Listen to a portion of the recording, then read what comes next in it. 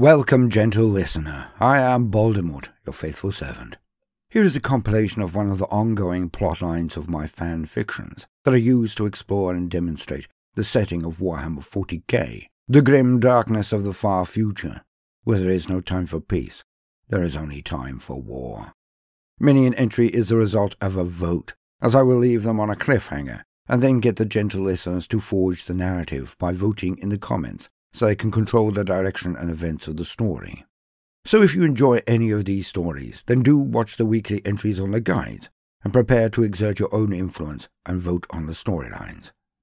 Now, I very much hope you enjoy the following compilation, a lead up to my campaign at Abundance Tertius.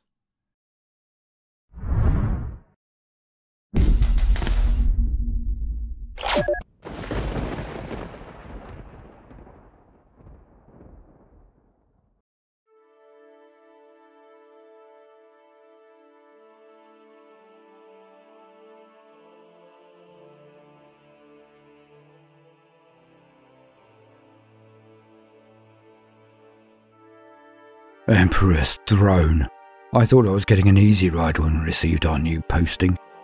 Rotated from the front to defend triage, protect the forward medical camp. Usually a cakewalk. But do not think me a coward. I don't deserve that. I have been fighting for months against things you would never even believe existed. It's one thing to see the vids, the posters, to believe the recruitment officers. Living it is different. Our lines have been smashed by the filth. What was once a stationing miles behind lines was now the last inch in our defences in this sector. The Xenos had come at us in their droves, their oceans. Their weapons were crude, but it did not matter. Their numbers were inexhaustible. They crashed against our lines across the entire sector. At first, we thought it was just a barbaric charge. Xenos are animals. But it was not. They were probing us, testing us, working out the exact damage we could inflict on them, where, when, and how.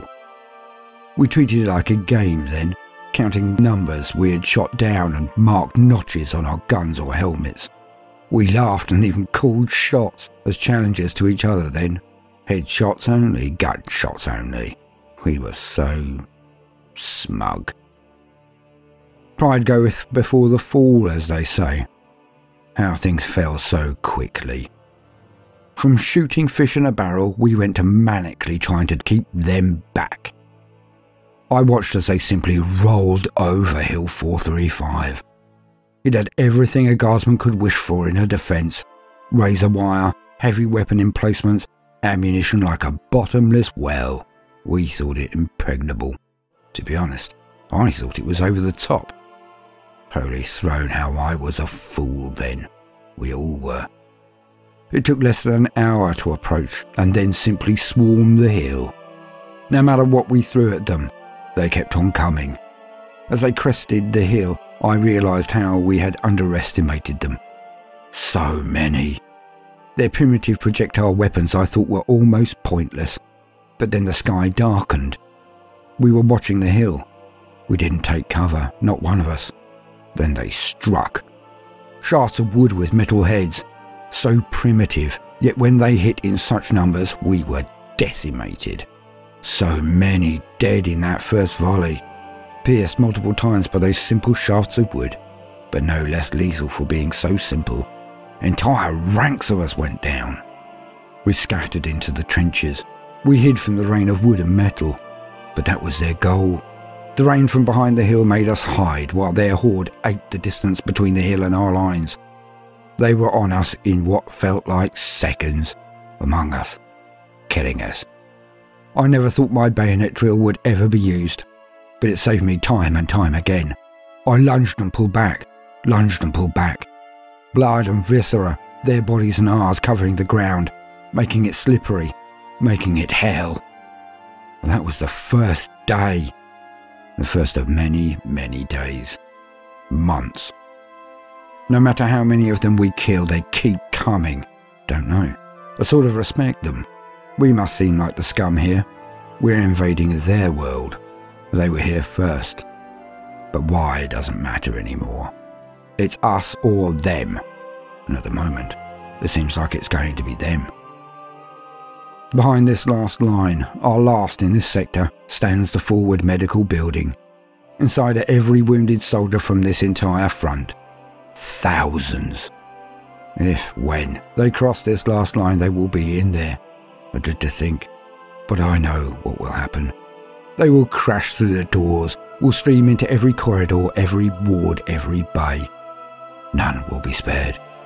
Imagine that, lying in your bed unable to move, unable to defend yourself, while these horrors rush in and kill everyone before you, knowing they will end you too. I think I am lucky. At least I will look into their eyes and it will be swift when it happens. At least I can go down fighting. It begins.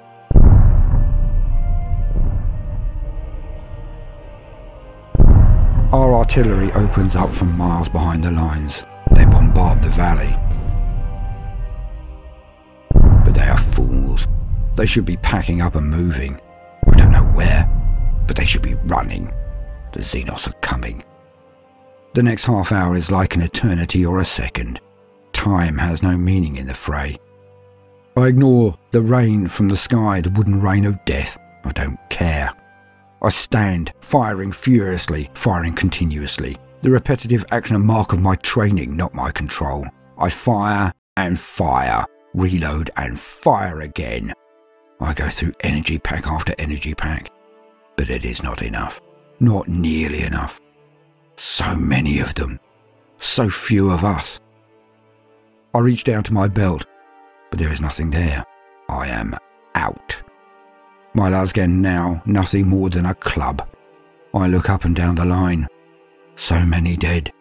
Hunched or sprawled, littering the trench like broken dolls. My friends, my company, gone. All these shafts of wood jutting out of them. The horde charges forever forward. I have a minute maybe. The noise of them is deafening. The shock of seeing I am nearly the last of my entire company still breathing. My ears deceived me. I drop my last spent cartridge and then fix bayonet. I will take one of them with me. Just one. Like a heroic vid, my rebelling mind has music playing. Voices like a choir exalting the Emperor. Ha! Well, at least I lasted until my death to go mad. I stand and prepare for death. I see a last wave of projectiles fill the skies and I drop my lasgun and open my arms as I slump to my knees. I prepare for it. I close my eyes. The music, the holy music gets louder, deafening almost, as I prepare to join the Emperor. Perhaps he welcomes me. A shadow passes over me. I hear the ricochet of metal on metal. Wooden shafts clatter to the ground around me. I open my eyes, and then I see her. Towering over me in black armour, power armour. She stood between me and death. I am alive because of her. The singing is not a dream. I snap a look from side to side and my jaw drops. Lines of them, the wood bouncing off their armour. In their hands the weapons of the Emperor himself, the holy bolter. They walk forward. They are not stopping at the trench. They are advancing into the horde. The guns shoot out and Xenos die in their droves, exploding like the Emperor himself is obliterating them. She stops firing as two of her sisters pass us. She takes off her helmet, just to speak to me. I can barely hear her over the artillery, the bolters screaming, the song of battle and praise of the Emperor that is issuing from these dark-clad women all around me. She looks down and smiles. She nods towards the hospital. I look at it while she kneels down and whispers in my ear. This will not happen unless all of us are one. He will not answer unless it is all of us. Say the words. I look. I do not understand. I see the building is dark, but there is activity inside. Singing. A beautiful song, but terrible also. An exaltation to the Emperor. She whispers again. Son of the Emperor, warrior of humanity, you know the words. Say them now. I know. They come to me. The Emperor protects. No, warrior of light. Not with your mouth. Not with your lips. Say them with your heart. Say them with your soul. Bring his power. I look down and nearly weep, so much is happening, so much is going on. But then I look up again. I look at the triage and think it harder than I have ever thought it before. As instructed, I say it with my heart, but even so, it cannot be contained. It sallies out of my mouth as a bellow. The Emperor protects! And then I see a miracle. A miracle. As if I caused it, but it cannot be me. Light blazes from every last window in the triage. It is like a bomb has gone off inside. I hear it building, what I think is a huge screaming at first. But then, as the doors open, I hear it clearer. As my injured brothers and sisters pour out of every door, every window, they charge. It is a bellow, not a scream. They are armed with lasguns that seem to be glittering with light. All of them. Thousands of them, flooding out like a tidal wave to meet the Xenos. As they pass me, I am agog. Men I knew to be crippled, women I knew to be maimed. They all charge as one, healed. The sister firmly puts her arm under mine and lifts me up. She passes me an energy pack from my lasgun. She smiles at me while putting her helmet back on, then nods in the direction of the Xenos, the direction her sisters are leading the army I thought destroyed. Come, warrior of light, let us not be left out. Come, let us smite the unclean for the Emperor. I snatch the energy pack and slam it home. I check my bayonet is fixed properly. Then I look back at her and I grin. For the Emperor. Then we charge.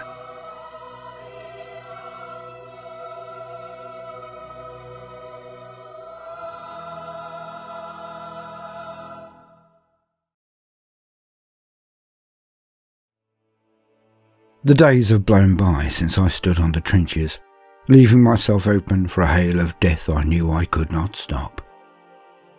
Since I was saved by the Emperor's own angels. Not his angels of death, not his Astartes, but the next best thing, his holy sisters.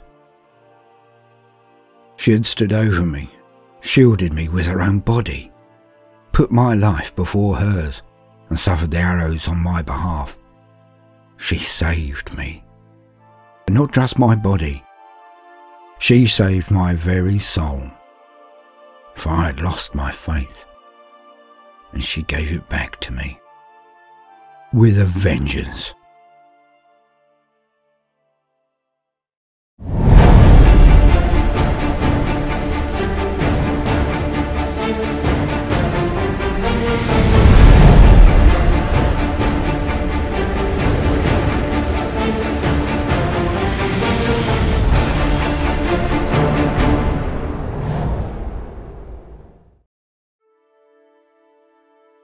Vengeance, an appropriate word, for that is exactly what we took from the enemy from that day onwards. It turned out these things were not Xenos after all, but worse.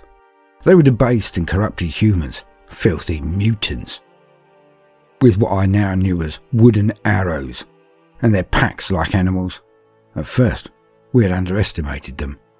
But then they pushed us back again and again, nearly wiped us out.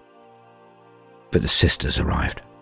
In their black power armour, with a holy bolter, flamer and faith alone, they led us back into the fight. Miracles were common now, things to be looked forward to, not just prayed for. And we saw so many. It turned out that this was once a human world in the dark age of technology. 20,000 years ago or something. It was the centre of a star empire then. Or some snot told me it overheard while acting as a Sherpa for the tech boys. Or was it some academic of some form? I forget. But it panned out. For with the sisters in charge, leading the way, burning the enemies as they did, we moved like lightning across every continent of this whole world. We pushed the things back and took their places of power from them. Not only had they changed due to chemicals and age and war, but also due to being heretics. They had to be put to the sword, one and all. And with the sisters there, we went at it like hammer and tongs. It was as if the sisters' mere presence made us all froth at the mouth. We had such a fire in our belly. We were doing this for the Emperor. We could tell he was happy about it. Lights and birds and flames, and flying priests aplenty. It was like being in the Great Crusade, some said. Like he was with us every step of the way. When we started bumping into things that were the size of land raiders, horns and screams and blue flames, he was with us. He shielded us from the flames whenever a sister led us in. He crushed them with his holy light when a sister pleaded for it. And he had empowered us, all of us, even me. I felt ecstasy when I witnessed the mass firing of the sisters' bolters, their massive organ guns atop transports, firing a missile at the enemy for every key struck, every chord rung. We burned them and slew them wherever we found them. And we made for their capital. A month ago, I would not have thought that these things were human, let alone base horrors of ones. But I certainly would not have thought that they were organised, or had a capital, a seat of power. But they did, and we crushed all around it before heading directly at that place.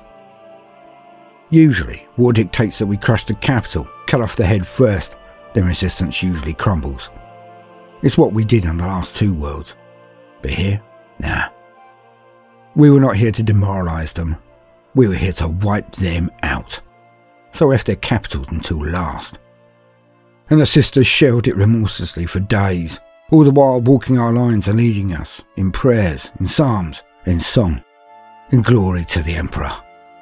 None slept, none of them faltered, none of them seemed to stop for basic sustenance. They didn't need to. Their faith fed them. Their faith kept them strong, kept them awake and kept them pure. We loved them for it. Knowing that it was truly the love of the Emperor we felt really. But one can't help but thank the one who brings you the sustaining meal sometimes, despite that thanks should be for the cook. Am I right? Anyways, the last battle was bloody as any bayonet work I've ever done. You may scoff, but most times you don't actually get to use them. If your guns don't take down a Xenos, 9 times out of 10, a bayonet ain't gonna either. So if they hit your lines, it's over. But this time was different. We had the sisters with us. We had squads of them leading our companies in. I was in a mix and match outfit, of course, nothing left of my original.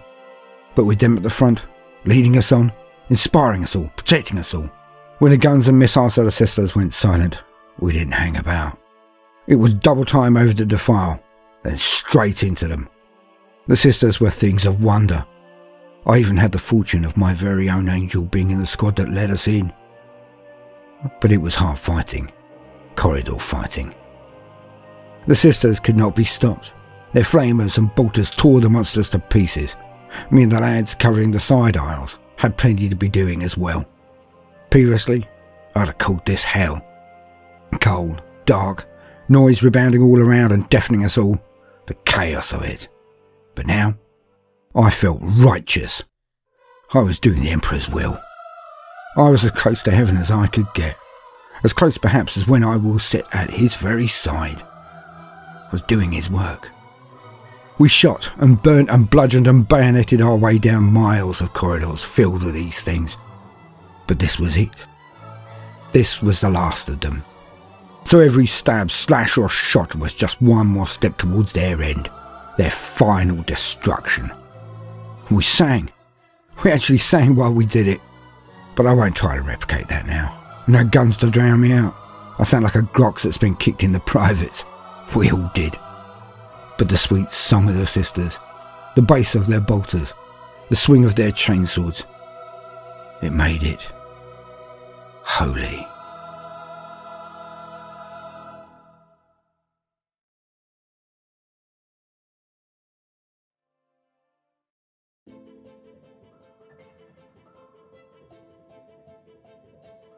They'd done it. We had done it. The vile things inside gave up practically no resistance, for the level of defence it had and the fanaticism from its followers. Odd. When the canoness walked into its chamber, we watched as she did not stop, did not falter, did not slow. She just strode towards a husk on her throne, and as soon as she was in range, she pulled the trigger on her plasma pistol. And it died. This thing that its followers prayed to, lived for, died for. It just shone like a star as the plasma smashed into its face and melted it off in a nanosecond. And it was over. The things just all slumped down, as if whatever had made them move was suddenly gone. They just stopped. So we walked amongst them and finished their miserable existences. Hours later, I was one of those tasked with checking. A grisly business usually, but I felt so calm, so at peace. We'd done it. The Emperor had given us an enemy, and we had taken its head. Well, the sisters had, but I had been allowed to help. I was proud. And so I took that calm and energy and went out with the search parties to check the battlefield. On the approach was where they had fought hardest, for some reason.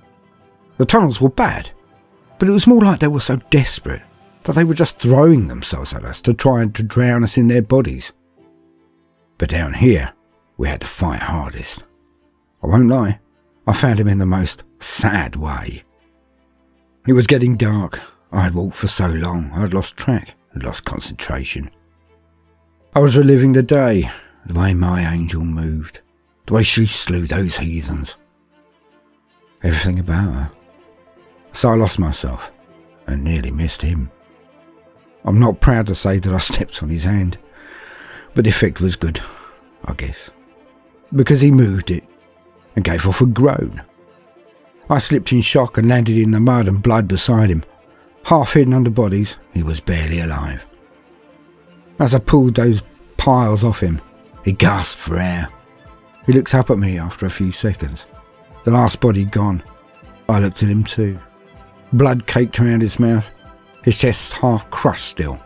I could see the pain in his eyes as he smiled and whispered, "Smile for me." For some reason, I didn't just smile, I beamed at him. I turned him over and gave him a gulp of water. He took it and looked up at me. "What's your name, soldier?" says I. And he whispered back, "Josiah. But you can call me Joss."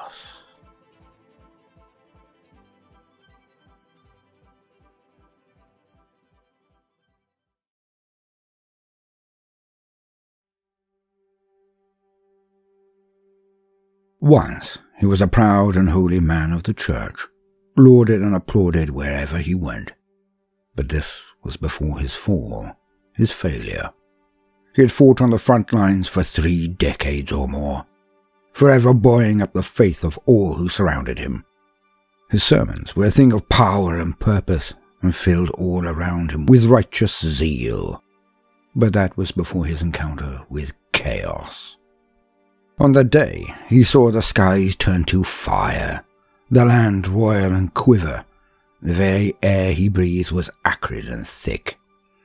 And on that day, when the Lord of Change erupted into reality, when its birthing screech pierced the heavens and made his mind collapse, on that day he succumbed to the most human of all emotions, the most simple of drives, fear and survival. He turned tail and fled, desolate and confused, terrified. But he was found later, his ignominy known, his reputation forever shattered. He wept uncontrollably. He shuddered like a doe in the teeth of a wolf. He was temporarily broken. That was then, and this was now. Now he stood in a huge room made from black marble, from its floor to its highest rafters. Darkly foreboding, he felt so small as he looked up at her. A canoness of the Holy Order of our Martyred Lady, his friend, his doom. He was brought forward harshly by the 2 sororitas at his sides, as if he would run now. Where could he go, even if he wished to? The canoness looked down as he stopped. Without pause for the moment, she proceeded, the bile dripping off every word she intoned. The accusations have been read. The evidence has been heard. Your deceit and cowardice attested without a shadow of a doubt. You are guilty. Have you any last words before I pass judgment? He knew it would avail him naught, and contrary to his will, his mouth opened, and he began. Long have I served the Emperor, all my life. I have faced those things few others could. I have striven mightily in the name of the Emperor. You of all people know this, my past, my deeds. I had one moment of weakness, one instant of doubt. Does the one act wash away all that I have done in his name? Does it count for naught? I am but a man. A man? Alas, no longer. For you are now less than nothing. You are a traitor, and your defense is the greatest of shames, the most overwhelming of evidence, the most cardinal of sins. You convict yourself further by its utterance. Some who come before me, I am almost tempted to indulge in that greatest of all weaknesses, clemency. But not for thee, for we were both at the Scholar Progenium. We rose together, and thus do you admit that you were once a shepherd of humanity, a lord of the Emperor's light, a prince of the Church. So you who knew of the Emperor's light, knew of his virtue, sung his name in psalm and holy song, you turned your back on his light. You who knew him best, loved him least, you betrayed him. Thus you are the basest of things, most wretched of all. For you knew and still turned from him. I am ashamed to know you. I am ashamed that you still draw the same breath as me. I am ashamed that you still live. Thus do I pass judgment. The words seemed to echo back at him, and he saw the sneer on her face that they elicited. Never before had he seen her face take on such a countenance when addressing him. It stung as much as her words, the hate and loathing in her eyes. With each word his head lowered, his shoulders sagged further. He was broken. You will be taken from this place and interred in an engine of penance, so you can still serve as an example. An example of what happens to the abhorrent, to those who indulge in the sin of weakness. You will end your days in pain and suffering, and the knowledge that you will never be accepted into the light of the Emperor upon your final death. For even the God Emperor of mankind will take no pity on your soul. He was then led away, as she nonchalantly just waved her hand, as if dismissing something beneath her contempt.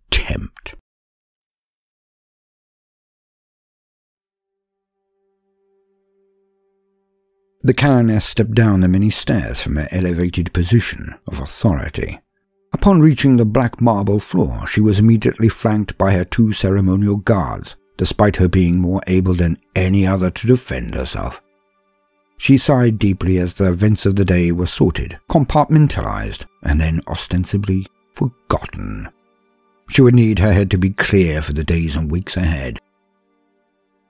The transports had arrived, and her order were now readied for embarkation. As she approached the door to her inner sanctum, she turned and nodded to her guards. Only one was necessary at her door. The other could make the final call go out. Tell the sisterhood, all of the order of the martyred lady that reside here, tell them to make haste to the spaceport as previously instructed. The guard nodded, but then turned, the words not quite sinking in until that point. She looked at the canoness for confirmation. Yes, all. Even the garrison. Now go. As the sister marched down the halls to carry out her orders, there seemed to be a spring in her step, a buzzing in her more hurried stride. It had been many centuries since the entire force had been fielded. Everyone knew that this order, this level of response, could only mean a battle of legendary importance and scope. The canoness walked inside her sanctum and allowed the door to close before she exhaled long and hard and leaned against the door and whispered to herself. For where we go, we will need every last sister, every last sinew, every last ounce of faith. For we go to Abundance Tertius. Lord Emperor, have mercy on our souls.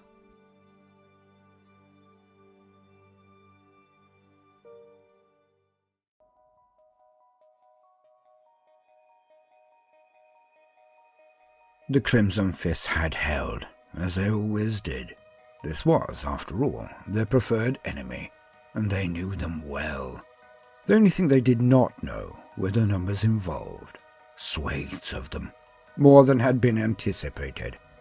The Greenskins had come out of the forest and darklands of this world, the very edges of its realms, where nobody watched, nobody catalogued. None had seen their numbers swell over the years since the last purge. They had been so quiet. But they had burst from the darkness in numbers none could predict. The Crimson Fists had set up their defences on the hive directly in the path of the war. As primitive as they were, their numbers and enthusiasm made up for any technological or skill deficit. They crashed against the walls time and again, but were always forced back. Always the disciplined volleys of the Fist found their unerring target, and reaped such a toll from the orcs that they ended each day only slightly ahead of where they had been at the onset of the day. But all those tiny gains were adding up. All of those inches became feet, became miles. The horde had smashed its way to the final walls, the inner circle, and ammunition was running low, as was morale. At the dawn of the 12th day, the defenders of the city, the Crimson Fists, found a score of blips appearing in their skies. Their Auspec's word. Captain Cesare waited stoically for the identification to be revealed. His lieutenant looked up from his screen and just beamed at him. "Well, what do you see? Who are they?" The lieutenant, Lucullus, could not help but laugh as he responded. "A full score of storm ravens and other assorted transports, my lord. They wear the black and white. Our brothers have come." "Ah. And we have 2 drop pods incoming to our position, sir." The two stood and walked outside as the drop pods slammed into the main plaza, their doors bursting off. Inside were very well strapped and protected containers. As the closest marines were waved into action by Lucullus, the contents became immediately obvious. It was filled to the rafters with ammunition and heavy bolters. The other was filled with longer boxes, each containing a very much needed resource. One of the marines marched towards Captain Cesare and his flanking lieutenant, but got to arm's reach and simply thrust out a scrawled note on a picked reviewer. The contents were simple. "Prepare to sally. B.T." As the sun rose, the sounds of the orc assault picked up momentum again, the rising scream of their war cry raging at the walls and hardpoints. Yet today was different. Very. As the Greenskins rushed headlong at the breaches yet again, this time they were met with ranked fire of heavy bolters. Those firing with bolters alone were doing so with abandon, but still precision. With ammo no longer an issue, it became a field day. But the morning was to then see another change, as the dull background of the orc war cry began to be drowned on either side of the hive. The officers of the Crimson Fists looked down to either side, like the horns of a bull. They heard more and more chainswords. The Black Templars, in full array of Crusader squads, and supported by Crusader Land Raider fire, were sweeping around the sides of the hive, killing all in front of them. With a look of satisfaction, Captain Cesare massed in half of his men in the plaza, then opened the doors. As the greenskins thought that they would pour into the square, the bellow of the Crimson Fist thundered at them like a banshee's wail, and as one, the fists all charged. Chainswords wielded by black and white-clad marines on either side, by blue-clad marines with red fists in the centre, the assault craft strafing any trying to withdraw from the trap. The orcs died in their droves, the chainsaws biting into their flesh from the merest contact, pulling themselves into the orcs, then while discharging rivers of green blood and viscera from their guards, like green handheld muck spreaders. The ground was literally drowned in the blood of the Xenos. By sunset, the deed had been done. None had been suffered to live. As the star finally dipped below the horizon, the leader of the Black Templars picked his way through mounds of dead greenskins to find his opposite numbers. He approached Captain Cesare by the light of the moon and blurted out his best greeting. The Crimson Fists were sons of Dawn, after all, but they were far more polite. "You are Captain Cesare Borgia?" "Yes. Many thanks for the incredibly well-timed support, Brother Templar. We are pleased to shed the blood of the enemies of the Imperium alongside the Crimson Fists. But now that this fray is over, we are here to collect you. We are all to go to a serious posting. I have orders here. We are to make all haste to the Abundance system. Abundance Tertius, to be precise."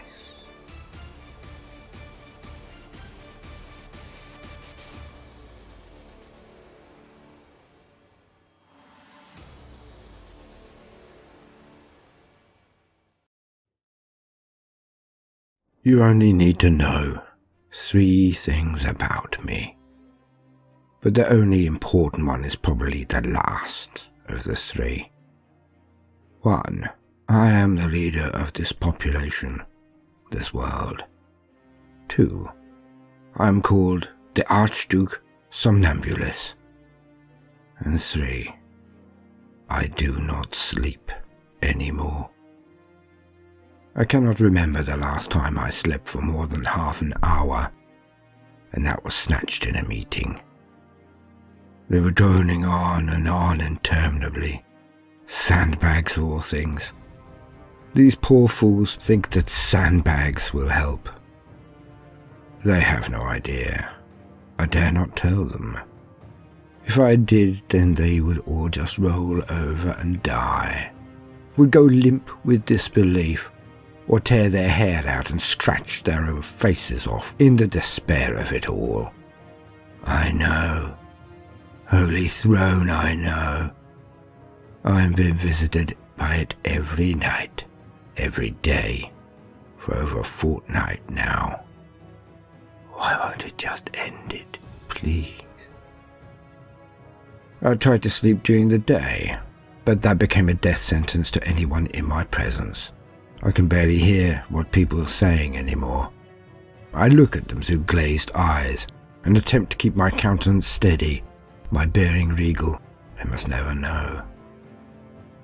It is well that the vast majority of the time all I am asked for is my assent, my blessing. Their lips move. They pass me papers while doing this. They indicate where I should sign if I am in agreement. This only happens if it is important, of course. The vast majority of the things they consult me on I just nod, and it is made so. I am, after all, the governor of this world. I hold the power of rule, passed down to my family since the times of the Great Crusade, from our God King, the Emperor of mankind himself. I represent his will and his purity and wisdom on this planet, this Tremlin 5. But he does not save me. He does not help me. Long have I prayed for his rescue from this plight, but to no avail.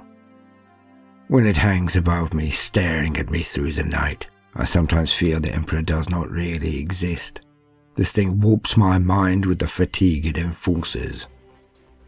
The first time I saw it, there, above me, simply hanging from the ceiling, I called for my guards in a panic. I've never done this again. It dropped down and slaughtered them as they came through the door, one after another, without pause, restraint, without clemency. It beheaded, gutted, strangled and sliced its way through 2 score of my men before it left. But it returned the night after. Despite me being in a different palace, despite me being in a different city, it was there. But this time I did not call for help. I did not see the point. I glared at it myself and even tried to raise a lasgun toward it. But no, it was too fast. It was on the floor next to my bed before my eye could catch the movement. It broke my hand and arm in 1,000 places, taking the las pistol off me with ease. I barely resisted screaming. It was one of the bravest things I had done in all of my long and privileged life. But I ate the pain. If I had cried out, there would only have been a repeat performance of the night before. And I loved these men and women in this city, where I grew up, where I was crowned. I would not call them in to be slaughtered so. It left at first light. I called for assistance when it had been gone for over a quarter of an hour, the longest of my life I had thought then, but called for assistance I did.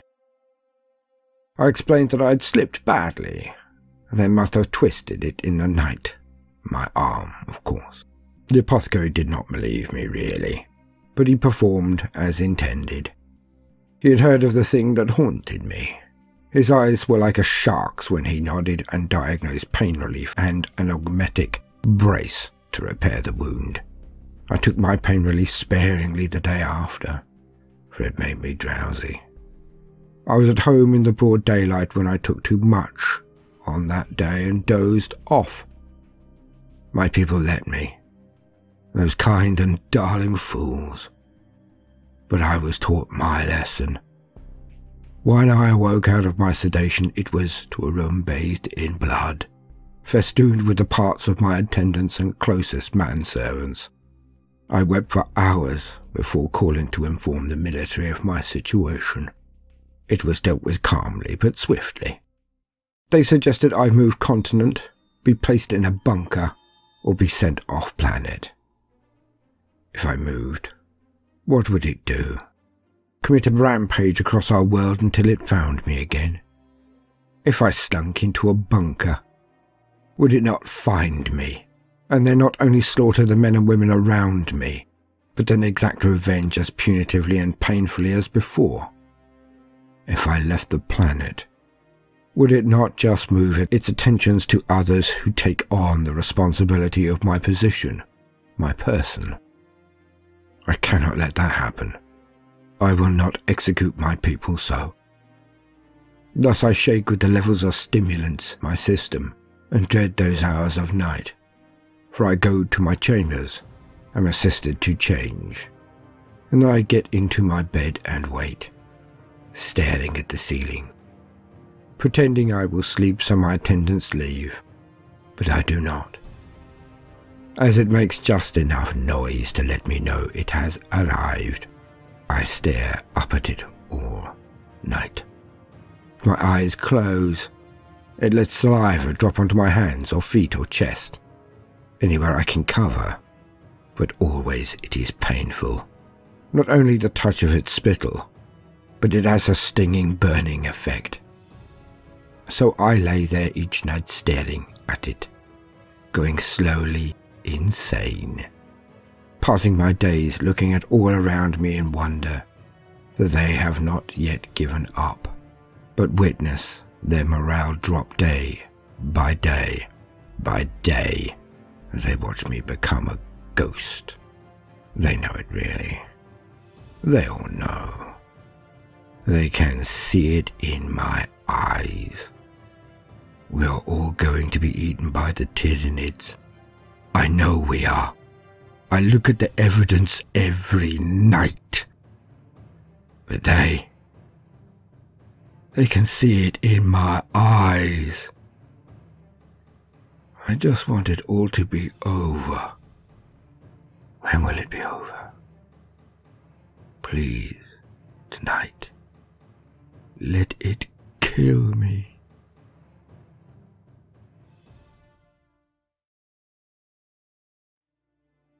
Location: Abundance Tertius. Archduke Somnambulus. I sit, my eyes barely able to focus.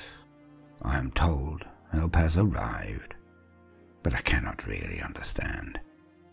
Everything is a blur, a grey and nightmarish blur. Men walk in to my audience chamber, ruffians, the most ragamuffin to ever enter my presence. But they look hard, everything about them, their garb, their scars, their red bandanas, their tattoos, all scream of war. My men move to close around me, but I wave them away. What could possibly threaten me now? I have not slept. I cannot sleep. A thing visits me every night, a tyrannid thing.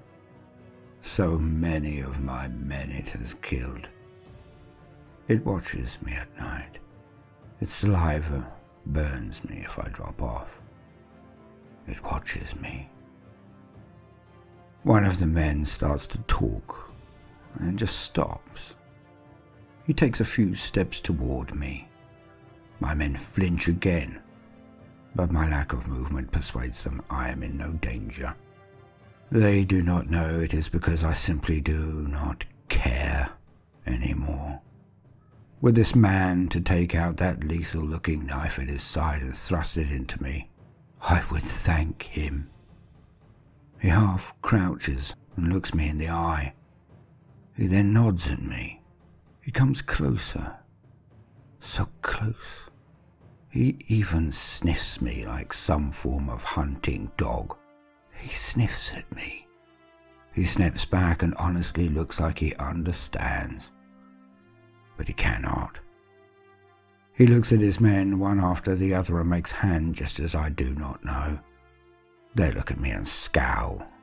They detest me, it seems. All turn on their heel and march out, taking my head of security in tow.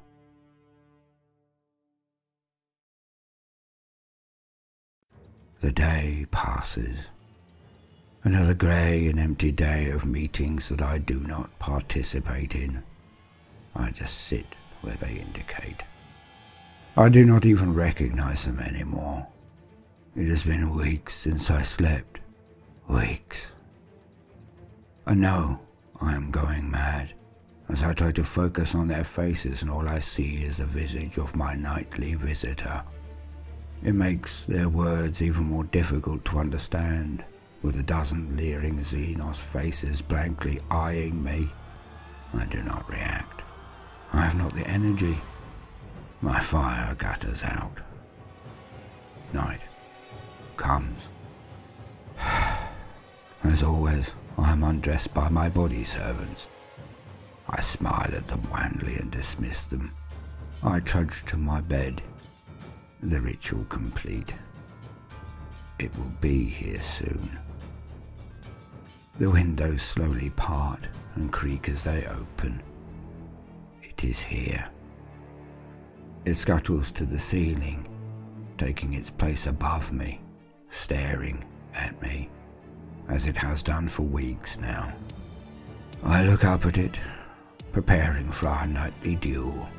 Can I meet its eyes all night?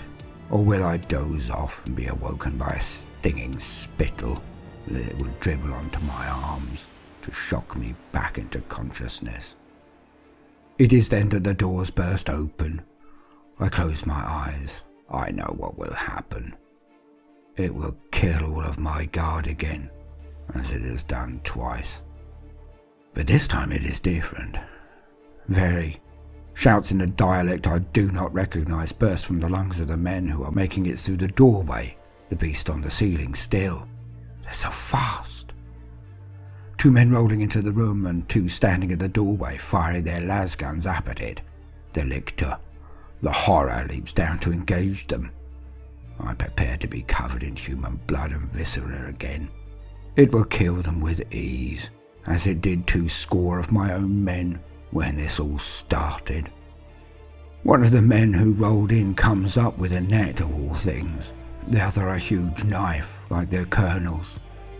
Wait, it is their colonel. He is with his men. So similar are they. What I next see is a thing of wonder. Holy Emperor, I have never seen men move so fast. I have seen pics of Marines do so, but not normal men. The ones at the door were firing to its sides, forcing it into a predetermined zone, it seems. The net flies up as the beast falls down. I see the beast tear it apart in mid-flight. The fools. But then, as it lands, the split second it took to perform this deed left it wide open, its clawed hands pulling the net in twain. The 2 men below are inside its garden, stabbing and stabbing as they push it back into a wall. They continue as its limbs thrash, but they are perfectly positioned to be safe from it. I do not know how, but they seem to know what it was and how to kill it. As it slows and then stops flailing, the 2 men are still stabbing it in its torso and now its face. They pull it down and continue for what seems like minutes, their blades rising and falling, covered in the viscous goo from the monster. I'm stunned. The next moments are macabre, as they collect every last drop of its blood meticulously. I vaguely remember asking what they do. I must be wrong. I must be misremembering due to my fatigue. I swear one told me that they would wear it, would cover themselves in the blood of their thing, so they could get close to the nest. A nest where others may be. I am mad. I must be. Nobody would do that. The colonel talks to me, but my eyes are on the nightmare. It is dead. I cannot hear what he says. I close my eyes.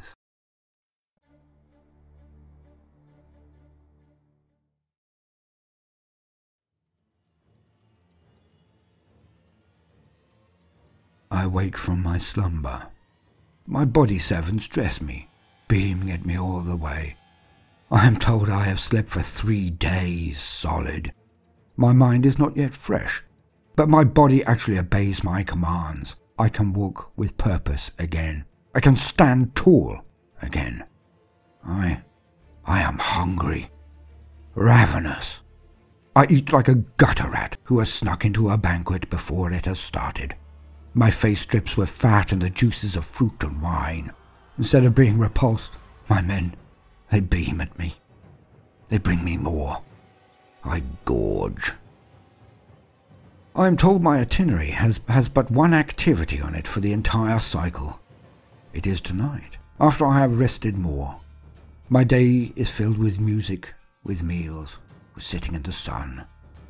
I doze off many a time, but with relaxation. I dream. They are filled with an angry shadow, but it is nothing. That beast cannot harm me any more. Not with these Catachan warriors here. I am safe, true, but my people also.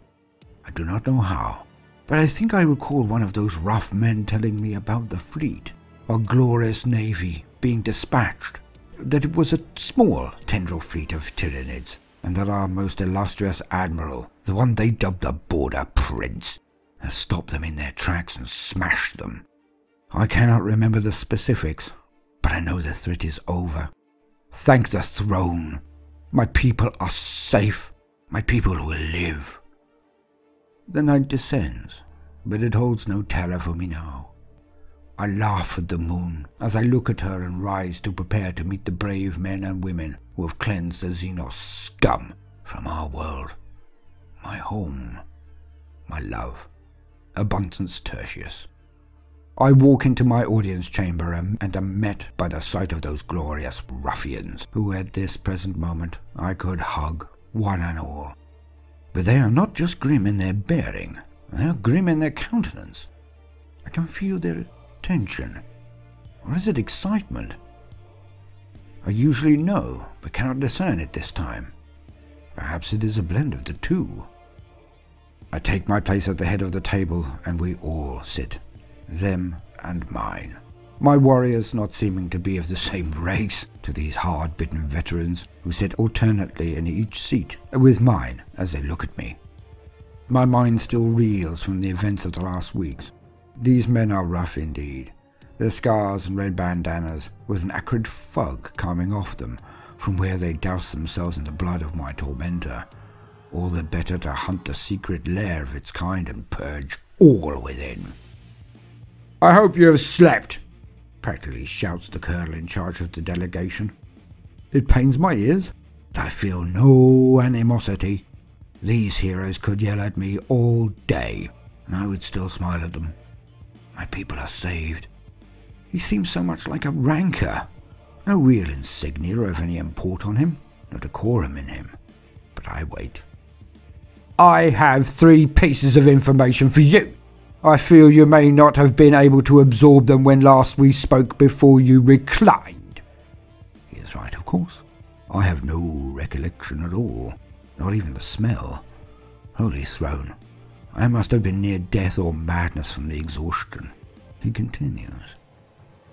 1.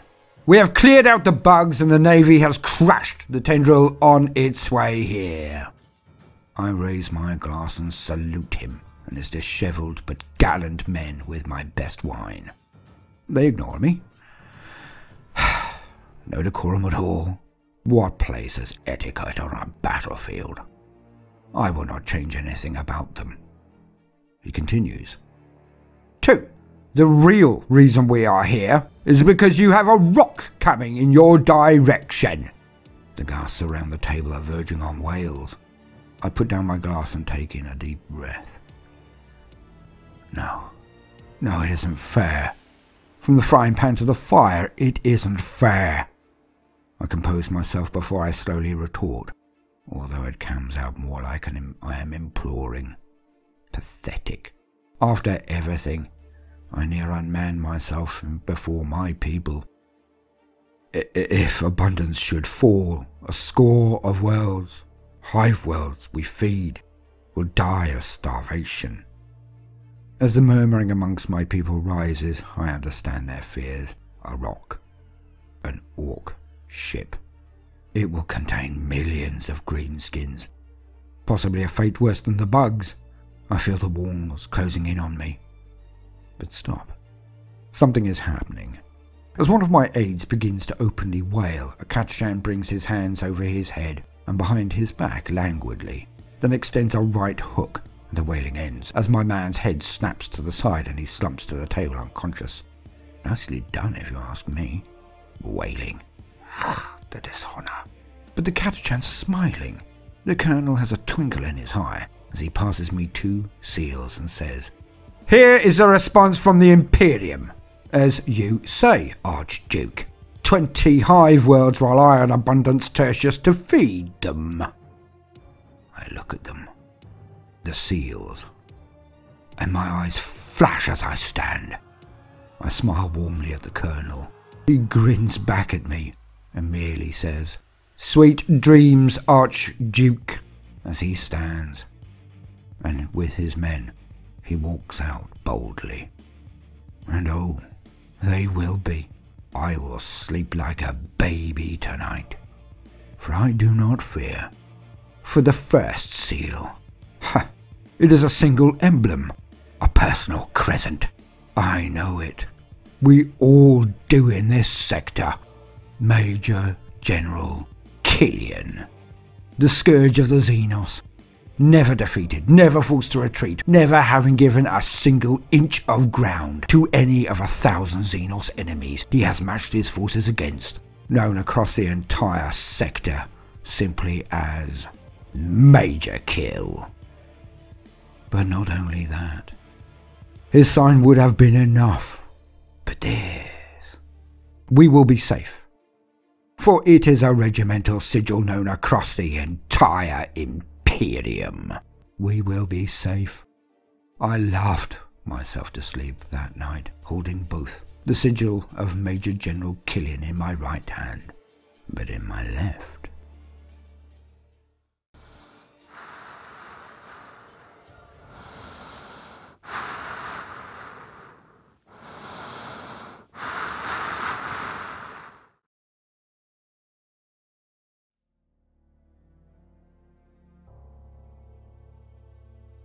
He was odd.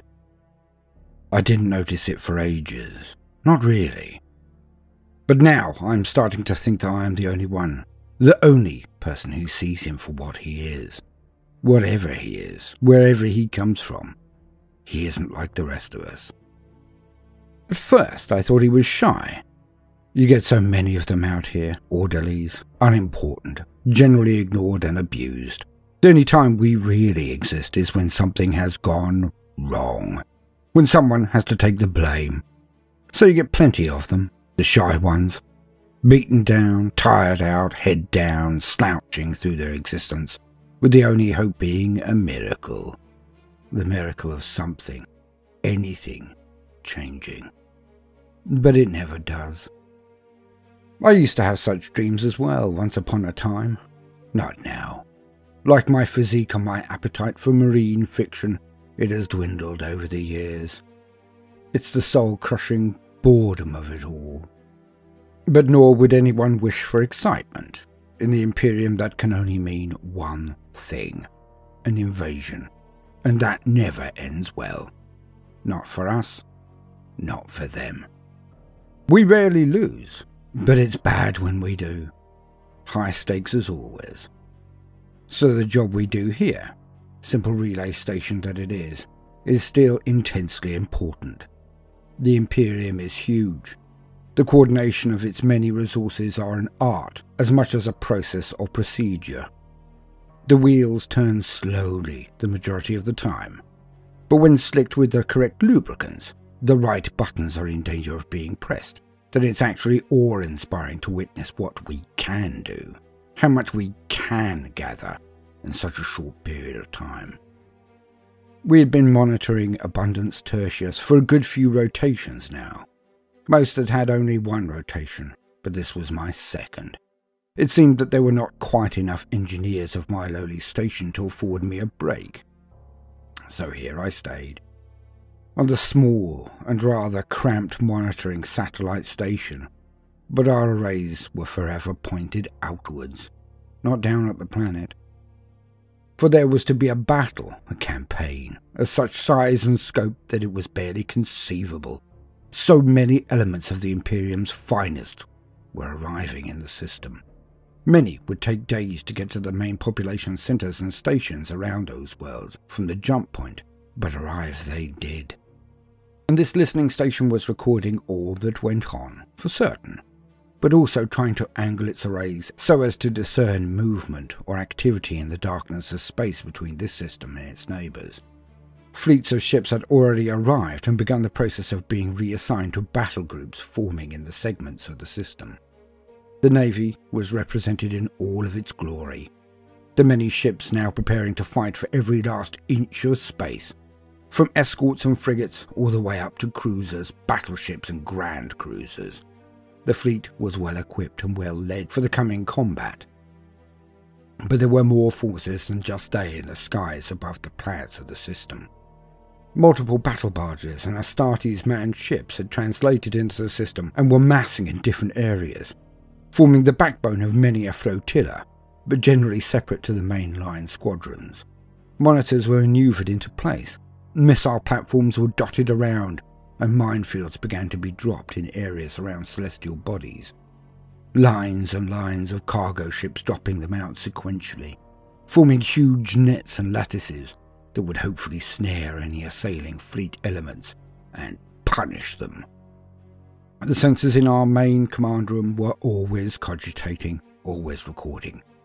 Whatever was about to happen in this, the Abundance system, was going to be huge. So it was seen as a high-profile placement. while also being the most mind-rotting and repetitive tasks possible. Honestly, so often I have thought that this station could be managed by servitors, and none would notice any discernible drop in the quality of the reporting. But here we all are, all dozen of us. I was already tired when this new rotation had arrived. I had already done all of my order-finding and internal struggles with the previous rotation.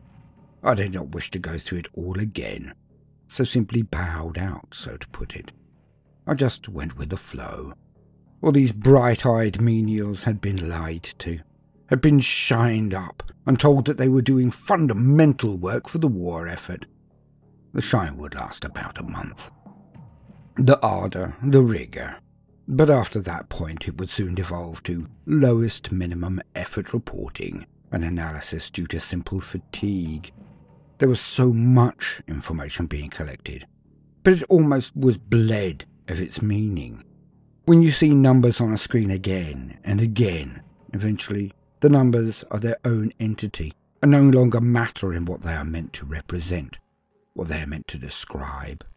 So all of the mindless patriotism in the world will not protect you from the realization that it would not matter who collected the information, who did your tasks, as long as they were done. It's hard not to become jaded when you realize how utterly pointless your activity is as well. For if the build-up led to a victory, all that would be remembered was the name of the captains, the ships involved, the planets saved or smashed. And if the fleet lost, then the entire sector would be overrun, and this station, along with all of the meticulously collected data, would be either someone's dinner, their plaything, or their enemy. The base and all on it would be destroyed. As soon as this reality struck you, well, all of the potentially reflected glory fell away. It was then that the only thing that really distracted people from the mind-smashing tedium and repetition of their existence was the oldest pastime in the world: gossip. So everyone would start watching each other, would start cataloguing potential slights, inventing rivalries, imagining cliques, forming cliques as a response, then acting on it all. Everyone would dramatise their existence to evade the simple truth of its utter pointlessness. But not this time. I would stand above. I was definitely going home after this rotation, well away from anyone who would be serving here. I did not wish to make friends in other units. That would then be a constant strain if the conflict here did then end, with massed casualty reports being sent out daily. Getting up early and making your way to information outlets and looking for other names, other outfits on top of your own. It can be draining. Plus, I simply could not be arsed, if I'm honest. But you can't help yourself. It's the boredom. It's the close quarters you're all shut in together. It's the lack of diversity of tasks. Being able to do it all in your sleep. You end up watching everyone. If you aren't talking, you are listening. If you aren't the one doing, then you are watching. And so, as I was not talking, I soon noticed it. Him. How odd he was. As I said, at first I thought he was just shy, beaten down, or spineless. Many grey people exist out here, no real personality to speak of. But he had none. Zero. That was what was so odd. He literally did not exist. He was a mime, a mimic, a cuckoo in the nest. I was sure of it. He never gave his opinion first, ever. He always backed up whomever was most likely to win, but he always made sure he did not hold the accolade of being the last to comment either. He was never the first to laugh, if he laughed at all. Come to think of it, I cannot remember ever hearing him laugh. But the main point I'm making is that he always looked to others' reactions first, like he was perpetually acting at fitting in. He stood after others, moved as they did, shrugged often, and was odd in other ways. I would often catch him just looking at everyone in the mess, like he was about to burst into tears, just for a second, his face fell into a picture of utter anguish, as if he were seeing a vision from a nightmare, looking through a window into hell. In those moments, I could say without a nanosecond of hesitation, without one iota of reserve, that he hated being here, hated being amongst us. I cannot say why I have such a strong conviction, but I cannot shake the feeling, the certainty. At first, I felt he might be a mutant or a heretic, but he was as bland as could be. No mutation could be seen. A heretic?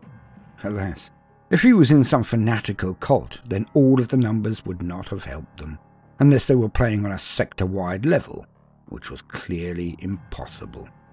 Anyone interested in the build-up here could gain much more condensed information elsewhere in the Administratum or Munitorum, so a spy seemed so unlikely. Yet he made my skin crawl after a while. He would then, later, seem to swap shifts or alter patterns so that he was often on shift with me. I thought that when this idea came to me that I was simply delusional due to the drudge. It's what I passed it off as when it kept on happening. Because if he were clever and knew that I suspected something, if this was some form of charm offensive, well, he was not equipped for the task in hand, I can tell you. All conversation we had was stilted, economical, blunt, and pertaining to work only. Any attempt to make comment about anything else, anyone else, or any situation was met with a glazed expression and a shrug he had perfected. It said, "I don't understand, and I'm not interested in having it explained." So perfectly. But for everyone else, he had this slight bow of the head, a slight raising of the eyebrows at least, an attempt at an apology of sorts, I guess. But with me, it was done that little bit more curtly, more dismissively, with more finality, as he would close his eyes as he turned away and only reopen them again when he was looking directly at his screen again. The most overt "do not speak to me" move I had ever witnessed in my life. The first time it happened I was shocked. I then learnt to ignore it. Later, I still believed him shy, so let it fly. But now it drives me to distraction. I now wait for it to happen, for his incredibly plain and very forgettable face to take on that pinched expression, and turn away as if I am some form of nasal and visual insult that he can no longer stomach. But it only seems to be me. I have talked to others. The few I knew would not then see it as an invitation to be chatty in future. None have noticed anything about him at all. To them, Tolman is entirely unobtrusive and devoid of remarkable feature. They barely know he exists. I've waited now. I've watched. I think I know something. You see, Tolman has allowed Roberts and Ronaldo to appear late to their shift for weeks now, and he often turns to me and lets me leave early. The close down of one shift is indeed a one-person job, not two, really. So he's been doing this for me also. I have to admit that any chance to leave his presence early I usually take eagerly, but it's all adding up now. He spends a little too much time on his own with all that data. So the next night comes, the two of us on shift. He on one side of the room, me on the other. He is tapping away at this screen as I am. But when I turn off my headset, I can hear that he is typing just that little bit too fast, his fingers moving that little bit too nimbly. It's odd, like everything about him. But he seems to fidget more tonight, seems to be more distracted than usual. If distracted is the right word. He seems almost, well, quietly excited about something is the only way I can put it. I've completed my runs of data analysis, I've locked everything down.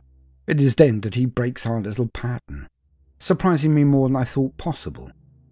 It was so quiet. I was not used to it, so when he spoke, it might as well have been a bellow. "I have to visit the ablutions. I will close down tonight as usual. I will be back when you have left. See you tomorrow night." He then stands and walks towards the door and through it. Not even a by your leave. Odd. So odd. In fact, it's odd enough for me to think something is going on tonight. Something he definitely wants to be alone in this room to do. So it is very worthwhile to check, I think. What if he was a spy? What if I, a lowly menial, found a spy? Now that would be a miracle.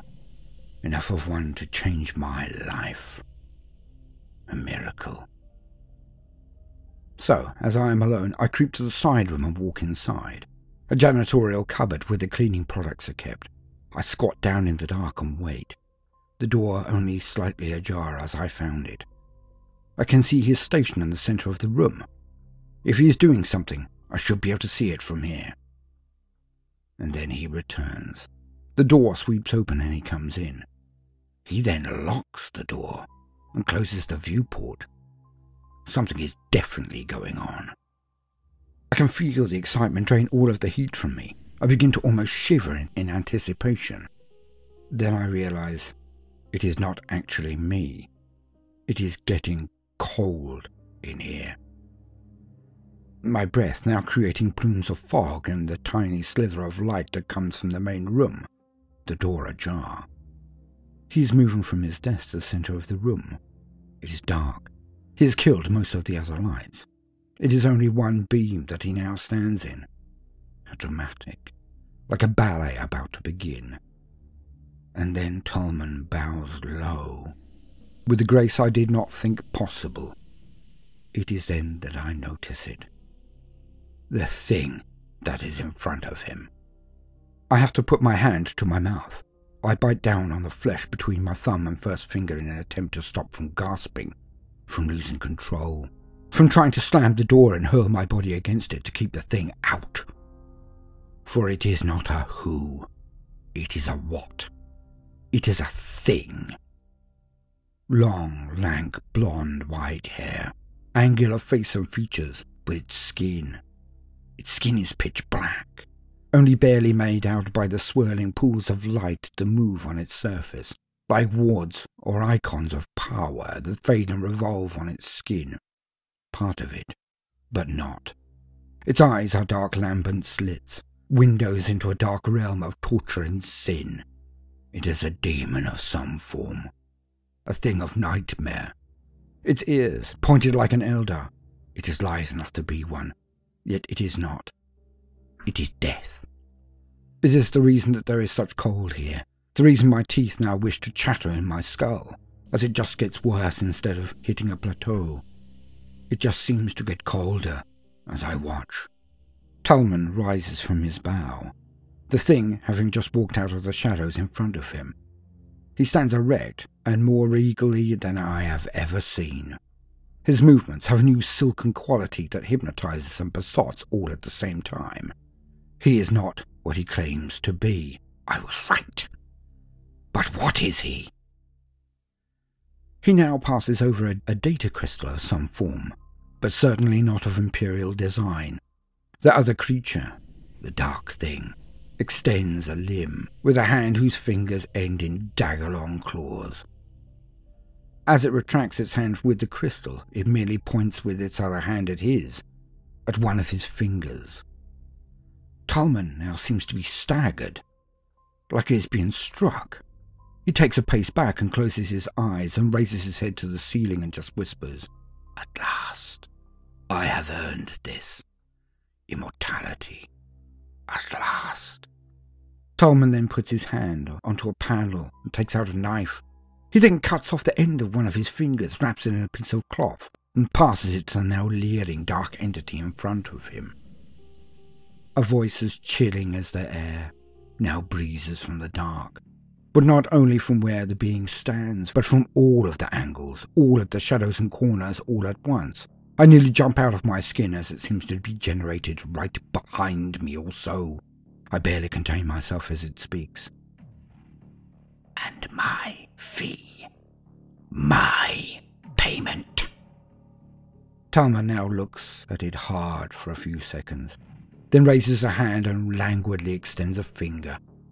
The finger is pointing directly at me. His head finally follows and he twists it so he looks in my direction as well. I can see him, and it is clear that he can see me.